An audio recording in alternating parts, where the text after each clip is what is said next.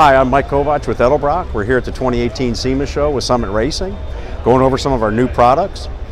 One of the newest cylinder heads we're getting into is our first launch into the diesel market. We did introduce this a couple years back, but it's been through extensive testing over the last few years, is the Duramax diesel head.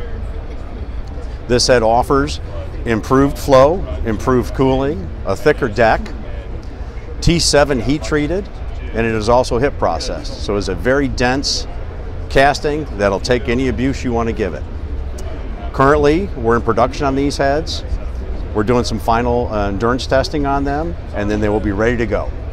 So hopefully, we're looking at the first quarter of next year, we'll have these on the shelf for you, covering all of the Duramax diesel applications.